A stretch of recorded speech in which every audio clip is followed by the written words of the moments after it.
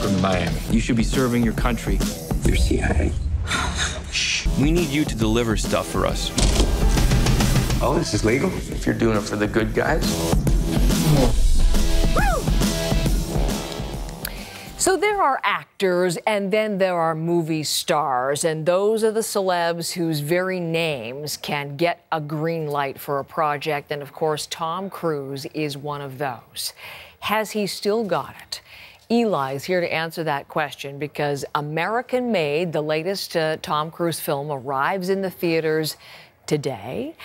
Eli's here. We were just talking as we were promoting some of his, the risky business scene and the Top Guns. We're talking 35 years of Tom Cruise. And yet, Heather, a couple days ago, I'm in the newsroom and I announce, as I usually do, off to see the latest Tom Cruise movie, and one of my younger colleagues says, Tom Cruise, is he still making movies? No. Which, on Cruise's behalf, don't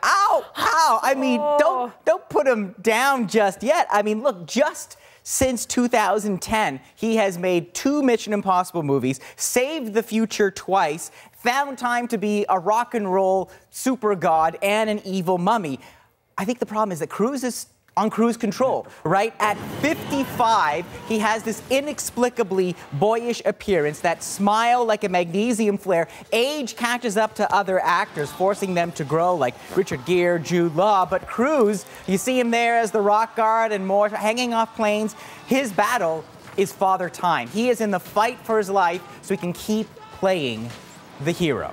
All right, so that's what he's doing in this new one, American Made. Tell us about it. True story. Barry Seal, frustrated TWA pilot, the 1970s, and then this mysterious man in black, Domhnall Gleeson, comes along from the CIA, and he says, you don't need to fly those buses. We're going to give you this snazzy private plane. You fly over Central American countries, take a few photos of communists for us, and, we'll take care of you. Here he is making the offer with, well, a bit of a threat. Let's take a look.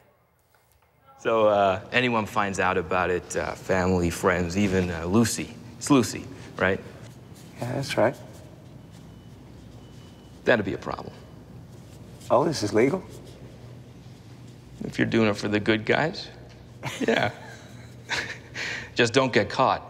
Aha, but, this gringo with his fancy plane flying all over these countries soon draws the attention of a group of up-and-coming entrepreneurs from Colombia. We've got Jorge and his business partners in the Medellin cartel, and they make Barry an offer that he's all too happy to accept, which has him bringing, well, stuff like that white powder back to the United States. So he's flying down, taking pictures, smuggling drugs. That particular mission didn't go so well. He soon has so much cash, he literally is using a rake to collect it on his lawn. It's blowing about.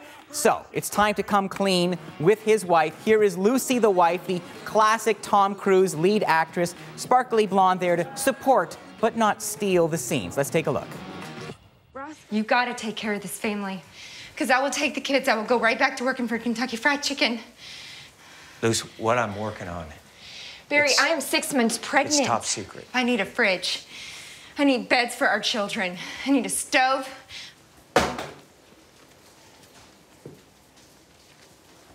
Washing machine over there. There is Barry trying to solve the problem with wads of cash. That is Sarah Wright as the wife, but the problem is not solved. So it's not. You just kind of said he's on cruise control, and you've said that the last couple of films when you've reviewed Tom Cruise movies. This one? I think he's still in danger of becoming a parody of himself. Every film, he looks younger. That smile gets a little more fixed. The film has a kind of a soulless kind of charisma. It doesn't really give us a reason to care about Barry. It assumes our affection. He's greedy, he's selfish. He doesn't seem to give a damn about his family. I had to look up the name of his wife, never mind the kids.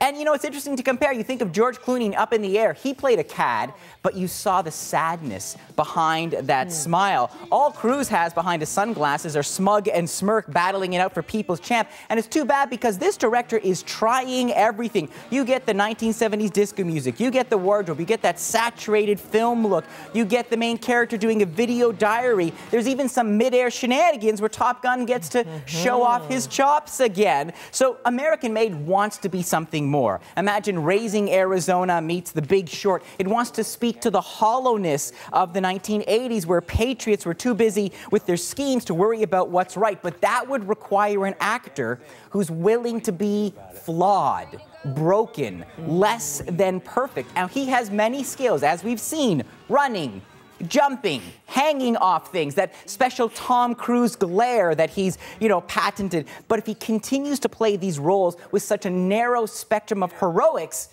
the charisma is wasted. He is, on autopilot. I mean, Tom Cruise movies used to be an event, and now, so you've lost the love and feeling? I've lost the loving feeling. I don't know if he needs to get the tighty-whities back on. He needs to start taking risks again. You look at him in Magnolia. You look at him in Tropic Thunder. He is a remarkable actor. It's time to stop playing it safe. 3 stars out of 5. Thank you. You're welcome. Sending you off, dispatching you. There you go, your guidance for this weekend. And Eli, see you next week. Thanks.